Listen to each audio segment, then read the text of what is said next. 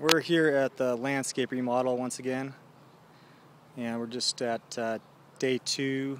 We brought in our pavers, got our ground all leveled out, and we're going to be putting in some retaining wall blocks to retain our patio, and then put in some pavers right after that, get the patio all built. So we just wanted to walk you through kind of the middle phase of where we were, and we'll be coming back tomorrow to catch up on the pavers and the retaining wall. So hope you join us next time when we get retaining wall built, patio pavers, and some landscape lighting as well.